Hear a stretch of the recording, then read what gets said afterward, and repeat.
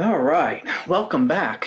So we have a good group. We didn't scare too many off from last week or last Tuesday. This is past Tuesday on the getting started with Fusion. Today we're going to continue on with Fusion and continue with our ShopBot training today. What we're going to work on today is learn a little bit about the assemblies and components within Fusion. So continuing with the project that we have from last Tuesday or this past Tuesday is this game that's called Shoot the Moon. So we worked on creating the sketch and the 3D component for this bottom section here. We're going to do a brief overview of what a component is and how it's made.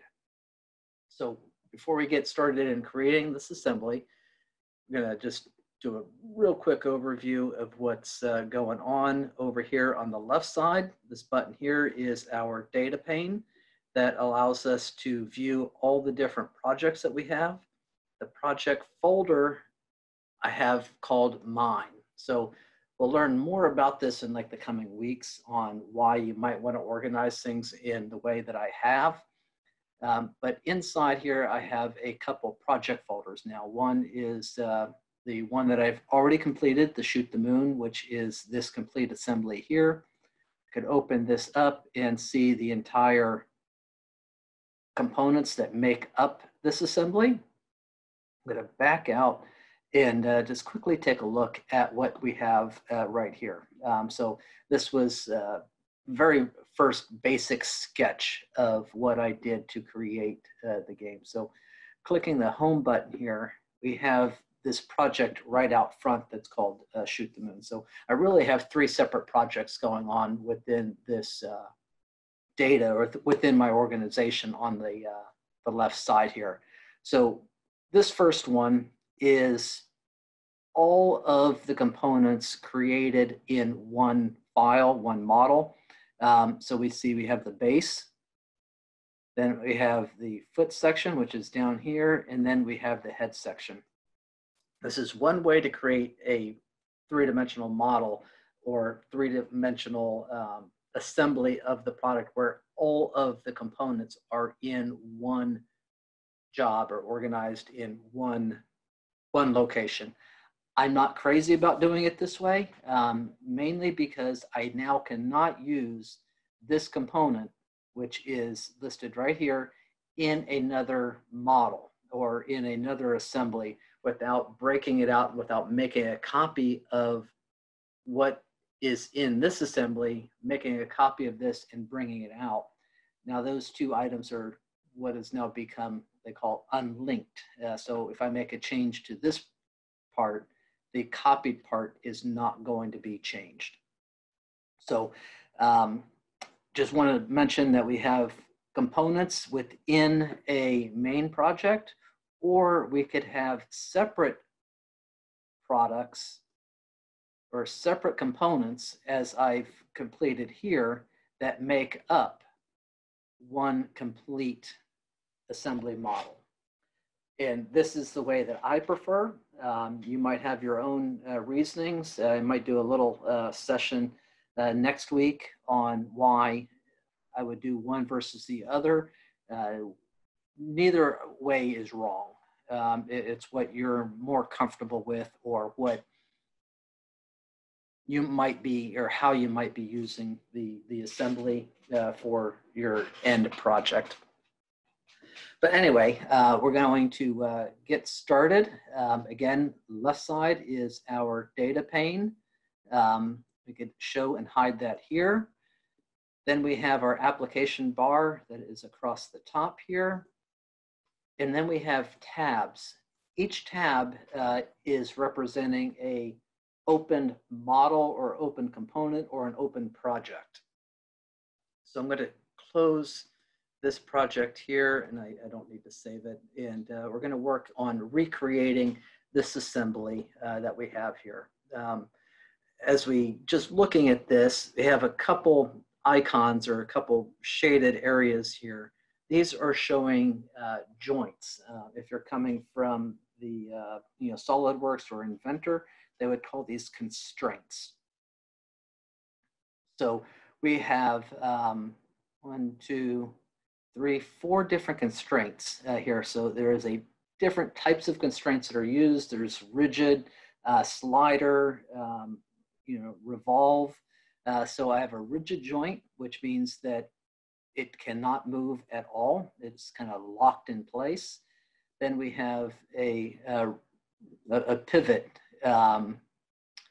constraint that is constrained to the center of our circles here, and we could just use that to rotate those around.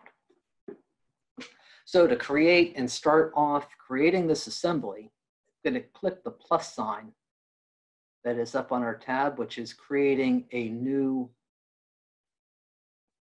file. The new file can contain the sketches like we started this past Tuesday, but in this case, I'm not going to draw anything. We're just using this sketch or this file to make our assemblies of the drawings that we've already completed. So with this opened up, I'm going to click to show the data pane. And I'm going to start with just bringing in the base into our model. So again, we could rotate this around orbit, holding the shift key and the center mouse wheel, then pan without holding the shift key down and the center mouse wheel, pressing the center mouse wheel. So to insert the base, and this is the file that we worked on Tuesday, I'm just going to bring that over as a drag and drop onto our model. Now, when this comes in, I'm going to get a warning that I can't do this because I have not saved the project yet. So the first thing we'll do is click here, and I'm just going to call this main 2 and select the folder that I would want to have this in.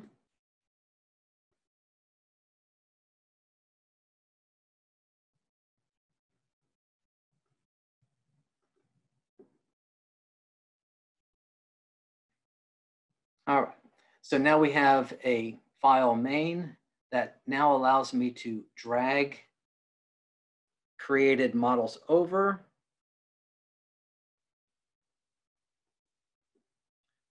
Must not have saved it in the right folder. So mine, shoot the moon. Let's just do this again. File, save.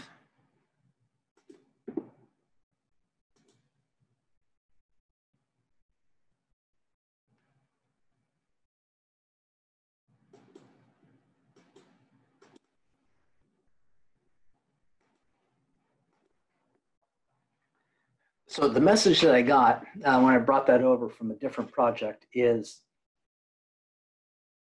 we want to keep our models linked. So if I make a change separately outside of what I'm going to be working on here in this assembly, that everything stays together. So bringing that now back in here is a linked model. And the first thing it does when it brought in, it gives us the option to move and locate this part in the world space here anywhere we want. I don't typically worry about where it's brought in because we're going to reorient and set this using our joints and constraints. So I'm just going to select OK. And one thing to mention and look at is we have this button here that says this chain link here. That means that this model was not created within this folder here. It was created outside of our model, which is linked to this section right here.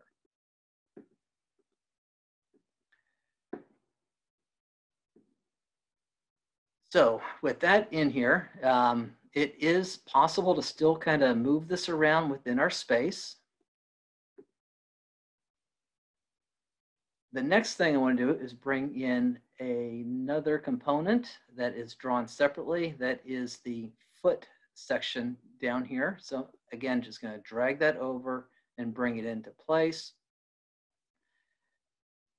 Again, moving it around really doesn't matter. I'm just going to kind of move it to an area that is a little easier to maybe see both areas where I have to join and mate this face to this face down here. So with that done, say OK.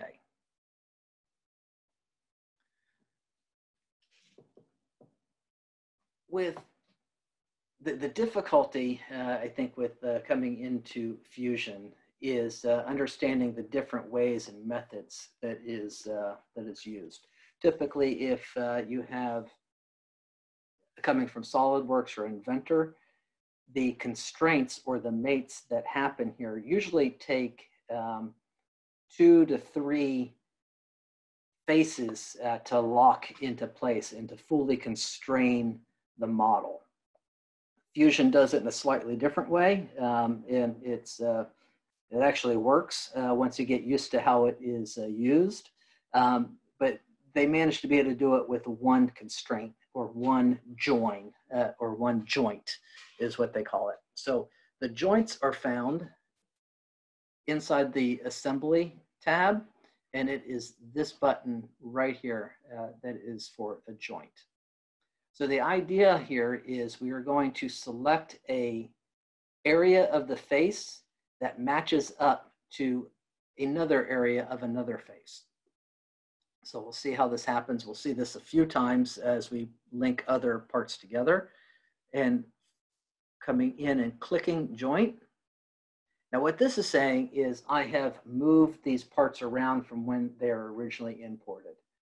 I'm going to say yes, capture this position, because then they are not going to go back to their original places. I am going to have to undo what I'm going to show here, and we'll see why. Hopefully you'll understand why. So what I want to do is this face, when you hover your mouse over top of a face, we get a lot of little arrows in spots that we're able to snap to. And we want to think about those areas of how do they match up to the face or our mating surfaces. So we want to select kind of the same spots on both. So an easy one right now would be this spot right here, this area here, and is going to match up with this area right there. And we have to look at the orientation of the way that little circle arrow is being placed. So it kind of looks almost the same, but you see that one's slightly angled. That one is flat and parallel to this surface. I could rotate it around and get that spot there. Those are different areas of different surfaces. So if we selected this option right here, that is the same as the spot that is right there. So knowing which one we click on to mate to our other surface is kind of a critical spot to figure out. And as you move around, it's sometimes tricky to have it like stay snapped to that area. If you hold the control down, it locks you into that face. So as you see, I'm like moving that mouse around and trying to snap it to the end there. It won't do that because I'm holding the control down. Now, if I release the control, then it allows that to be snapped at anywhere I want. So again, I'm going to hold the control down and snap to that position right there. Now, once I've selected that point, this goes to a ghosted image, meaning that that is selected and it highlights the area that we are going to be mating this to. And now I'm going to come over to the section that we want to have that set to, which, again, holding the control down and clicking that. Wow, there it is. It's sort of mated. We could see how it did kind of come over and hit that point, but it doesn't really know what angle or where we want. In this case, I know that it does need to be 90 degrees from that location. So I'm just going to change the angle down here to 90. And go see that that pops in the right direction. So that is a rigid joint, meaning that it cannot move. It is 100% locked in to its location. The reason why it did move there is I'm still in the functions to be able to create offsets in the file to be able to relocate that joint based on where I would like it to be. We have different options for motion. We're going to see this when we add our slider bars in here. But right now we have the rigid, and we will be using the revolve. This is a slider. We might take a look at some of those a little bit later. The cylinder that is able to rotate, like say a locomotive train wheels, how they're linked together there. So we're using a rigid. Rigid means that it is not a movable part. These two parts are rigidly attached by some sort of mechanical fastener and are not intended to be moved. So once we have that part in the place that we would like it, we would click OK, and now that part locks in place. Now, I didn't have to undo this, and sometimes it is tricky on what moves where. So when we selected to have this move and it joined with this, sometimes this part ends up getting moved to orient itself with the other part, and you get this kind of skewed up model that is at very odd angles and not necessarily exactly where you want it. So I'm going to undo this joint command here by doing Control Z.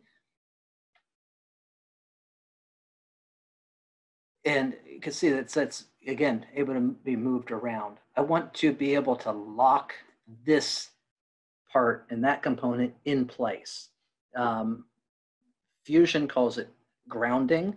So if you right-click on the component that we want to ground, so we could see we have the base, and it kind of goes to that shaded gray, and then we have the foot. The base is what I do not ever want to move when we're constraining and joining all of our components together. So I'm going to right-click and select ground. Yes, I'm going to ground it at my new position. We know that that is a grounded component. Get a little thumbtack here. And we also have in our kind of timeline down below that shows the order of things that are happening here. So this is our inserting of a model. That is inserting another model. This is some moves that we've done, and that is our grounding. We have this same timeline in individual sketches and individual parts as well, and we'll look at those. So now with that part grounded, I am certain that this part will never move and it's going to stay in place. Now with that one grounded, when we go to select the joint, that part becomes the ghosted part. And that is because it is not going to allow us to select that part as our first part to select. So we have to come over and select the face of the part that we want to move. We're going to do just what we did before, holding the control key down to snap to that point right there. Once I select that, we can see that part goes to the ghosted lines and our main component becomes visible. And I'll hold the shift key down to rotate the part around to be able to select that area there. So again, it is brought over.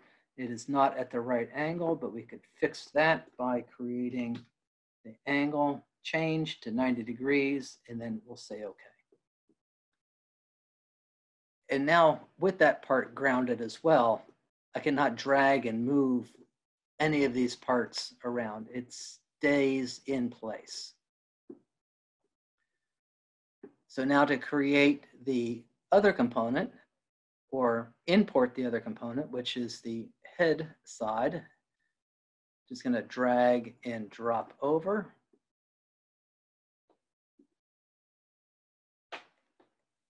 And it is brought in. So I can move it out of the way. We're going to relocate it. That really doesn't matter.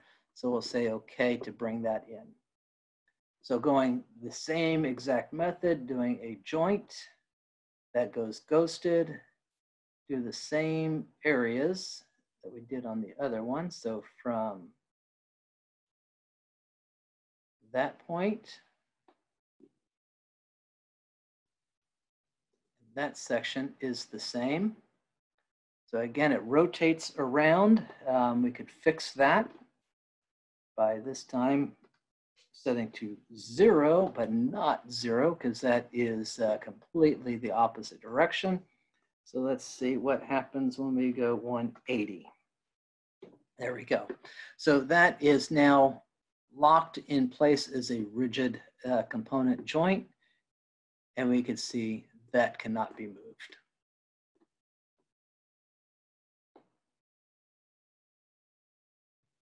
Kind of rotating around. The next thing we're going to look at is how to create the rod that goes in between these points here. Before we do that, I'm going to take a look at sketching out to get a review of sketching from what we did on Tuesday and see how we could link all of these together through a sketch. So I have two options here. One, I don't like the option, so I'll point it out, but I'm not going to do it that way.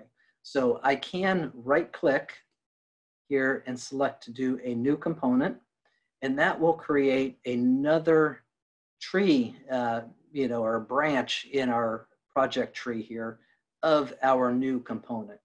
That new component is what we were then able to sketch to create our 3D model from.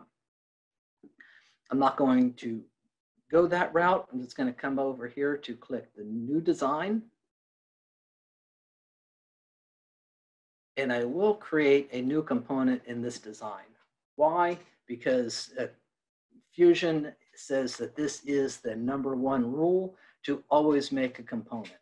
And it just helps keep things better organized. So if there is any chance that later you do end up building components within the one model, they are here.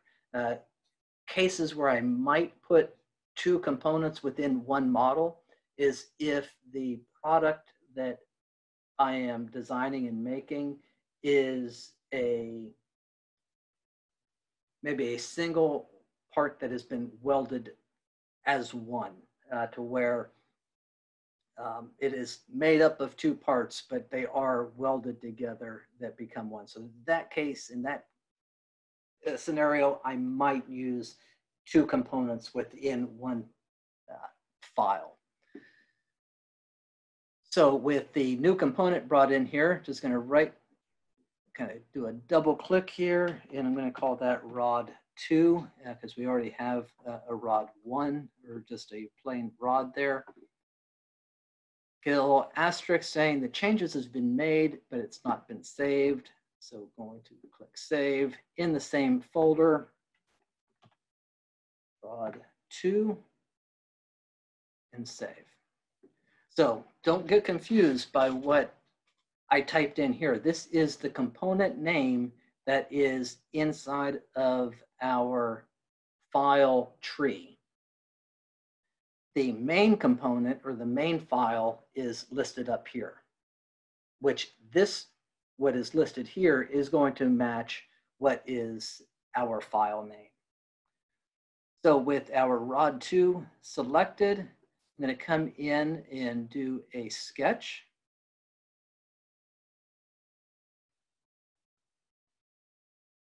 Going to do a sketch from the top side. And sorry for that pause there. I had to think about how this part was really being organized.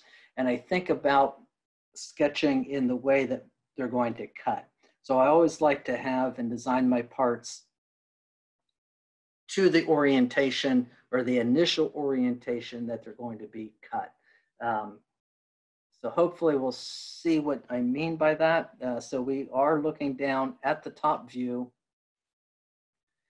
here, and rotate this around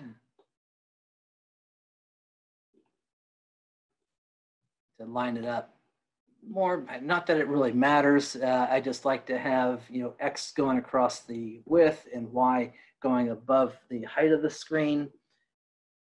Now within this project, we are and have created a sketch, and I'm going to just sketch out a line that is going to match the shape of the rod that we're creating. So I'm actually just going to do that section right there, and then use an offset.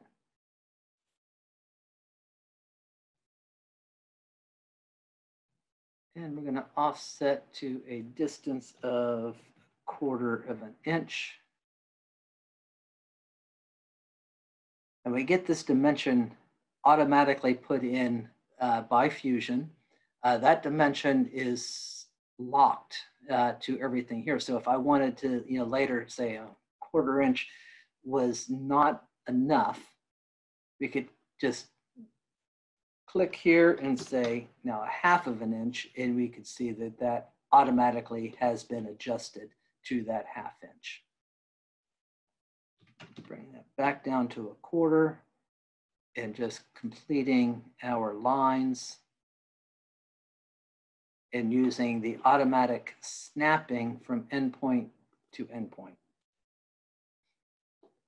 With that done, it's time to start constraining and locking this in place. So notice that all of our outlined sketch, those lines are blue. Blue is indicating that they are really not constrained, that we can move this part around in different components, anywhere we need, and just it's not constrained in any way. So we need to start constraining this and locking it into our dimensions. So to set the dimensions, the first thing we need to do is figure out the height difference from this point to this point, which is going back to our model here. Let's go to our one that we newly created one. So the distance from this point to this point is 1.5.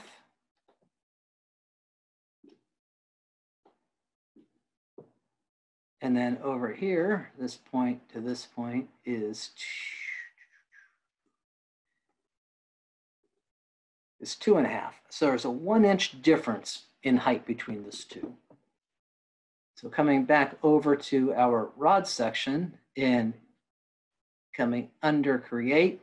Now, one thing I do quite a bit is when creating assemblies from components, the data pane tends to stay open more often.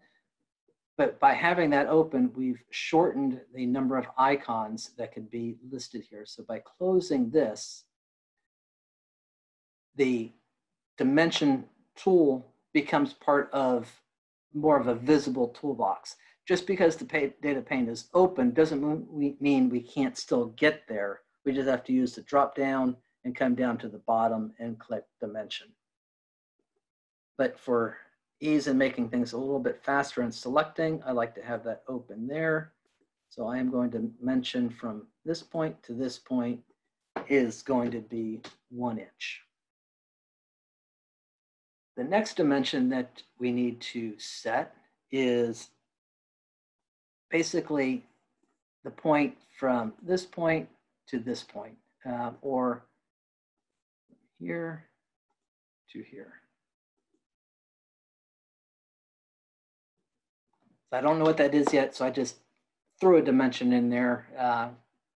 Go back over to our main sketch and use the inspect tool. And I want to get the distance from here, which I believe was 17 inches, but just to double check and be sure.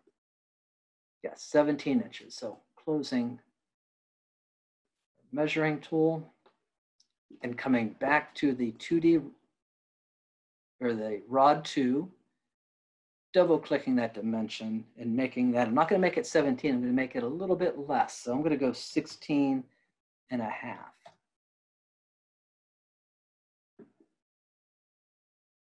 The next thing is creating the dimension that we want to have here to be able to constrain that.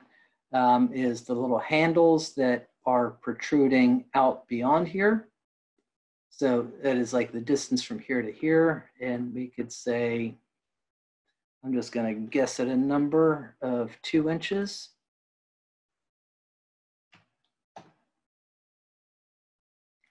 And on this side, we don't need to have it extending as far because we're 1/2 inch material. It really doesn't have to be any more than maybe 5/8 of an inch. So I'll go 0.625 and set that. At this point, we have a constrained 2-dimensional sketch that moves around. We are good. I am going to now exit and finish this sketch and come in and use the press pull tool to bring that out by 0.5 of an inch. And 0.5 is the thickness of the material, the sheet material that we're going to be cutting this out of. So when we go to cut this, I am going to cut this from this angle top down around here to be able to get this angle in there. We are going to have a little bit of handwork to do because I also want to have a hole that is located in the center of this flat spot here. And that hole is what's going to line up with the hole that is placed right here. So to be able to create a hole at that location, that is also going to be a sketch. So I'm going to use the sketch tool. And the first time I created a sketch, I selected the axis plane. Now this time I want to create a sketch on this face. So that kind of zooms in on that area right there. Going to use a draw circle. And going to put in a circle that is 1/4 of an inch. And that circle kind of floats around in there. Not really what you want, although it will work if you're just quickly and not constraining, that's okay, but not okay. Meaning it'll work, but not best practice to do so. So I'm going to constrain this circle using a line, or better yet, a construction line. I'm going to snap to the center, to the midpoint, and do the same thing on the opposite side. And one more constraint is going to be needed from here to midpoint. Now that line there is slightly at an angle. Actually, they all are. So it's still not centered, even though we're snapped to midpoints into the center. The circle itself is not centered within our main spot here. To be able to do that, I want to use the horizontal vertical constraint. Selecting here, we can see that that shifted to a vertical line. We now want to create a horizontal right there. So now we can see how those have turned black. They're fully constrained now.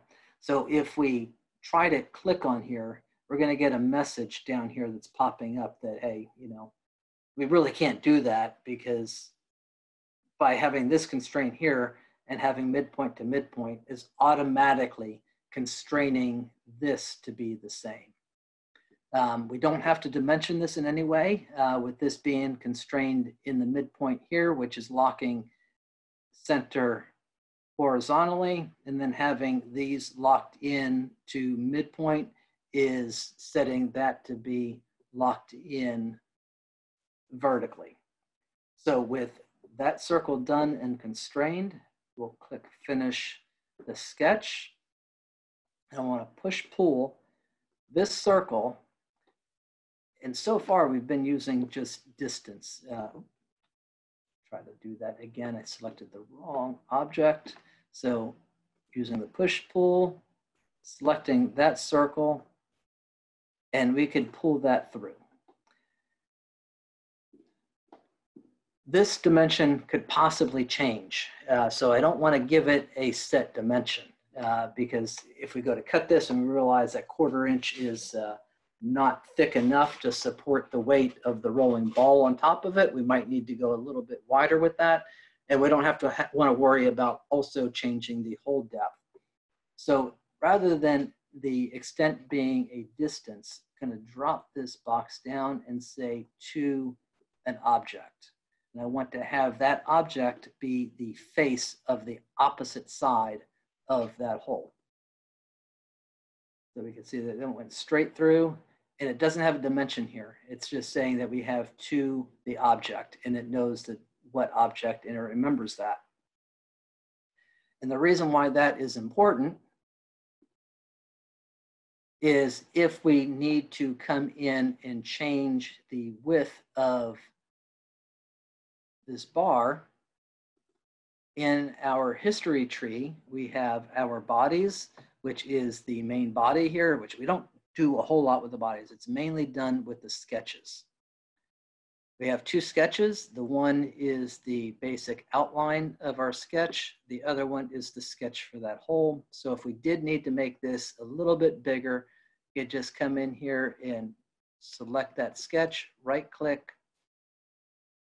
and select Edit Sketch, and make that change to whatever we want it to be. And the hole depth would change and still be all the way through, even if we set this up to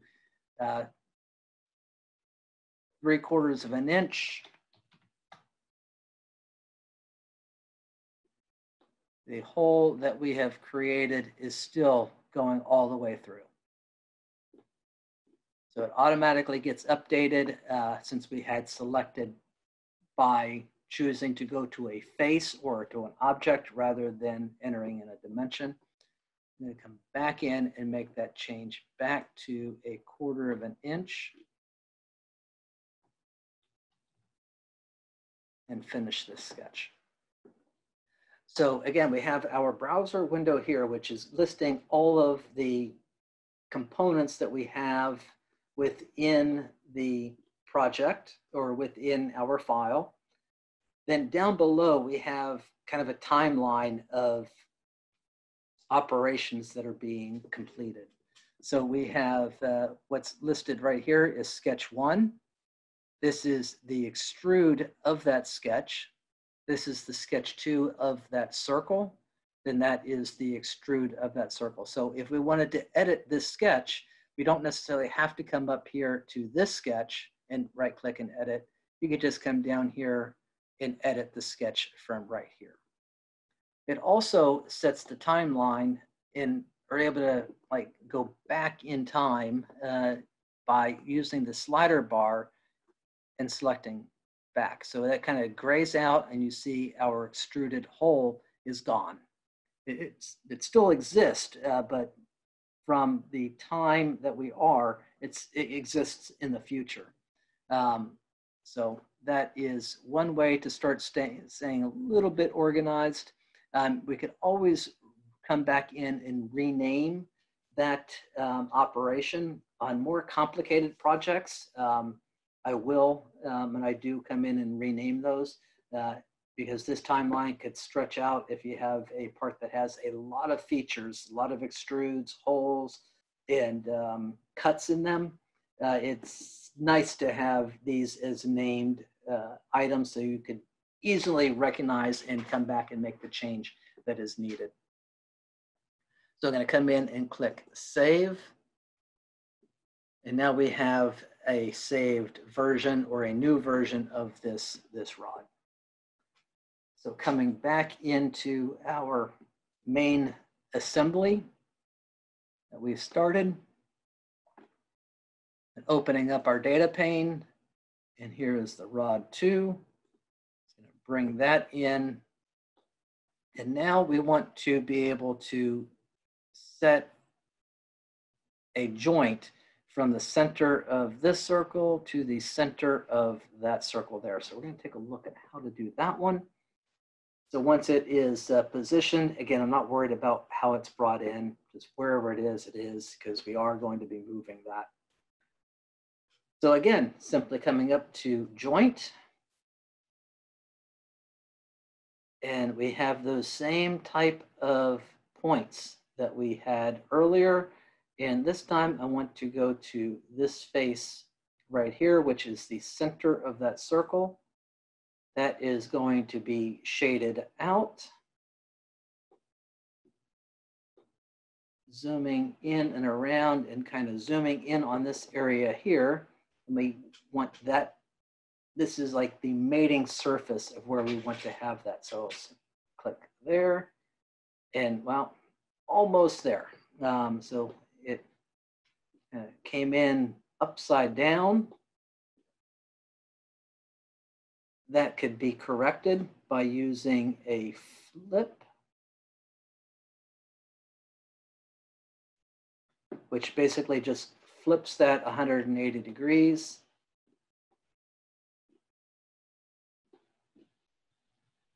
To the point there. Now the next thing that we want to do is set it to be, what type of joint is this? So far we've worked with a rigid joint. The motion that we had, meaning rigid, that it cannot move. This is going to revolve around that center point. So we're going to set that there, and we can see that that kind of gives us a little animation of what that is doing. And we'll say, okay, there. So now that we have that in place, that joint or that constraint is now centered on the circle. That allows us to now add a little bit of motion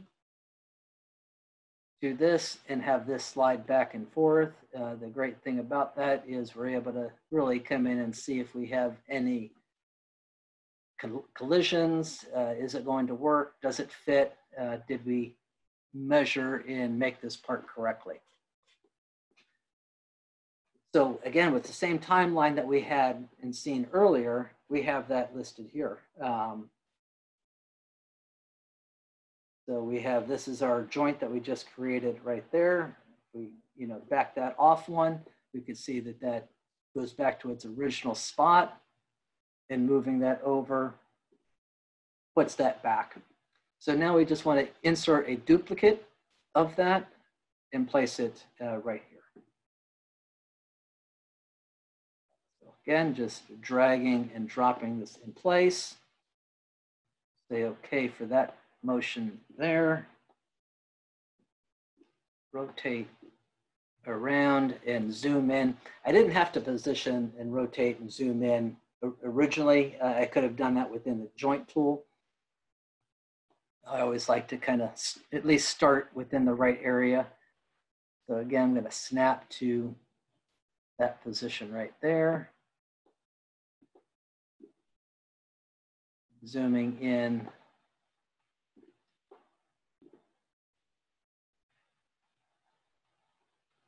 And again, so it is already set to the motion of what we had used the last. And again, it's rotated or flipped. Use the flip function, and we are good. So we've now completed our constraints and have a completed, fixed, and filled in model. Now we have a couple things that we could do within here.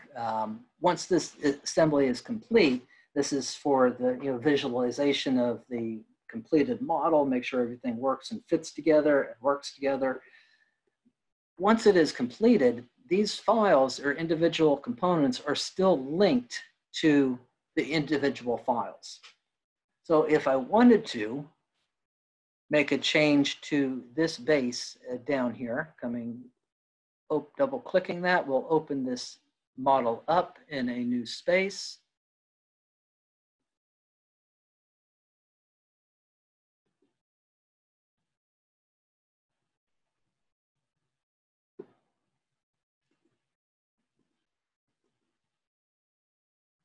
Or not.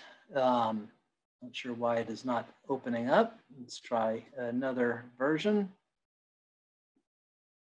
No, the foot is opened. So let's just say we needed to make a change to this, the foot. Close the rod and also close, yeah, we're good.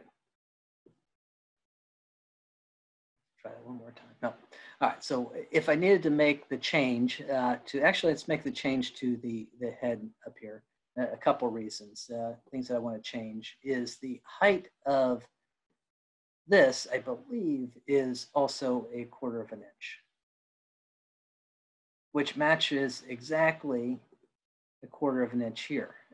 So if in a perfect world that would slide through there, but we need to add a little bit of an allowance there. So I want to make this slot a little bit bigger.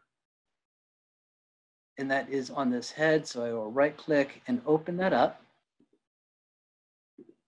And using the drop down here, we have a couple different sketches to figure out. You could hover your mouse over top of one of these sketches, which then highlights the sketch that is on, which is right there.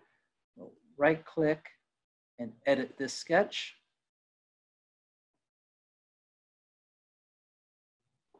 And I already see the way I have it constrained is somewhat of an issue. I have 1/4 of an inch here, and I want to have this dimensions really set to the midpoint of this line. So before I move anything, I'm going to delete that dimension. Let's see the best way to maybe do that. I don't know if we could dimension to a midpoint. Let's just give that a shot. It is not. So what we're going to do is draw a construction line from this point here to the midpoint over here. Now that is going to allow us to lock in and constrain the center point of that rectangle using the dimension tool. From this point to the top, which is right now at 5/8 of an inch, we're going to lock that in place. So with that being set that way from the midpoint, when we change the value here, it is going to grow symmetrically about the center of that midpoint line. So if I increase that to 3/8 of an inch, we can see it grew off of that center. So keeping that together is going to be all right. That's a little bit too big that I really want, but big enough to where we're going to be able to see the change. So I'm just going to click Save.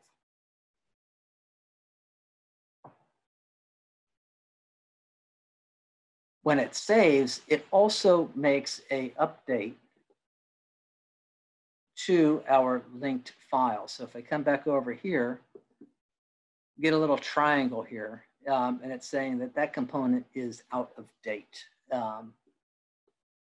Let's zoom in and around so when I click the button to update this, we'll see the effects. So along the top bar, I want to click the button to say get the latest.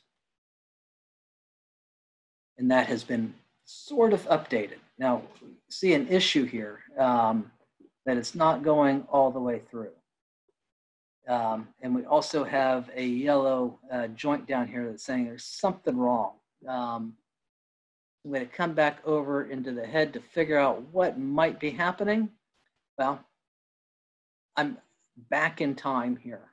So what is saying, I'm still in the edit sketch and I haven't finished the changes to this sketch. So the extrude that we are linked to and jointed to here really do not exist. So coming over here, when we click Finish Sketch, we now have our finished sketch. Save this one more time. Coming back here, we also, again, it sees that it's changed. We get this little warning that pops up. And when we click to get the latest, we will see that that is updated, and we can see we now have space above and below, or that clearance space that is needed. So that is one way to update and make a change to a component to where it changes kind of globally. Now, if we had multiple assemblies that this part is being used, as really do here. So this was the very first one that I made. This is the one that we were making. And we see that it's also saying, hey, things have changed. Let's update to the latest. So that is one way to kind of keep all of your assemblies or all your different products kind of all linked together to where making a change to one part will make a change to all the parts or all the areas that that part is used. And that only happens if you keep the items linked to the main part within the assembly, because you can always right click and break that link. If I said at this point, okay, I know I only want to have that change or any changes to this part only happen within this assembly. If that part is used in any other assembly products that I've designed and made, I don't want it to change there. I would have to break the link to be able to make the change to only that component. And that component, when that link is broken, still stays within the main model. It would not be a separate part listed out over here. We also have the ability to change parts within the assembly. This is one that the first time you run this, you'll get a warning because this is a fairly new feature that they have put in, and they're just basically warning you that, hey, this is a new feature, it may be broken, or things don't completely work the way we want them to yet. But anyway, if we wanted to make a change to that base, you could come here and click Edit, and that's Edit in Place, so we'll capture the new position. And as we edit this, all the other components within our model kind of go to this ghosted view. So that means that we really can't do anything to these areas here.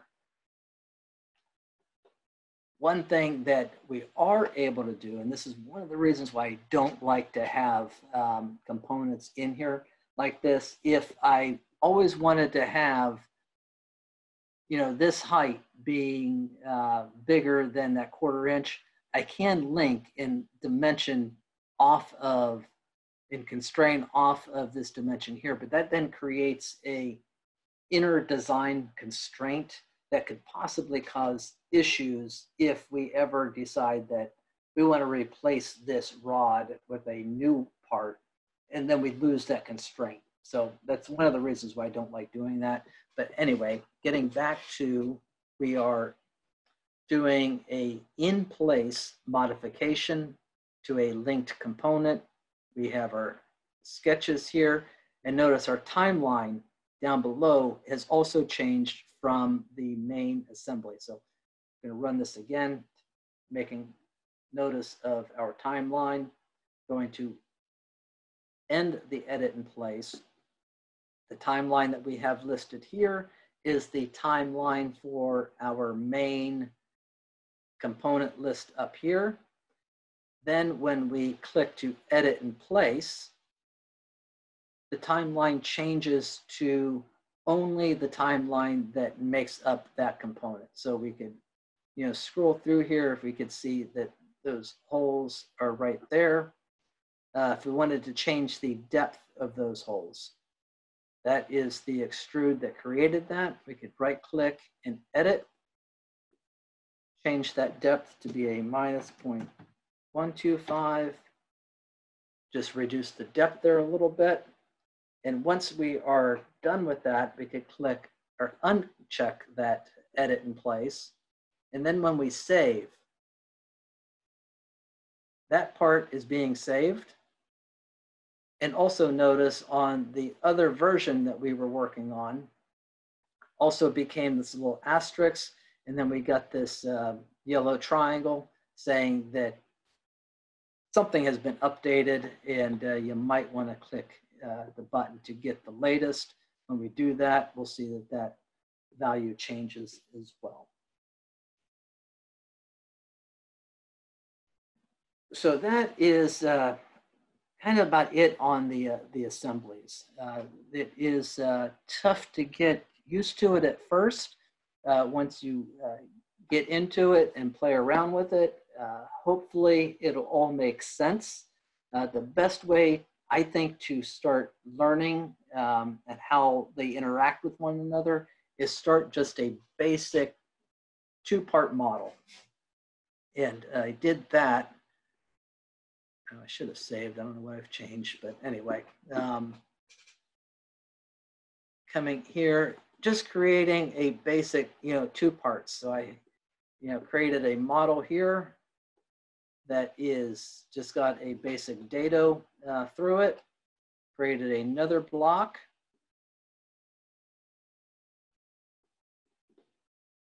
There's really nothing to it. And then I created a main document that pulls both of those together.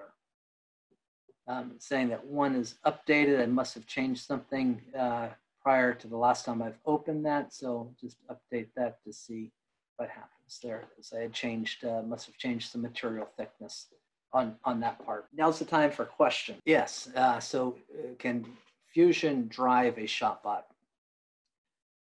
Yes, in an indirect way, just the same way that vCarve Pro drives the ShopBot, where it is going to create the cutting file or the G-code file, the ShopBot part file that we then open up in ShopBot 3. So yes, you're able to create and make all of the toolpaths, bit selections, offsets, anything you need right here in Fusion. And the one thing about Fusion that we could do that we really can't do easily in vCarve Pro is we're able to select, even though we have our XYZ plane set here, we're able to have a different structure or a different plane that we want to have work on. If you remember a couple of weeks ago, we talked about the indexing of 3+1 machining or 3+2 machining. We have that ability here in Fusion.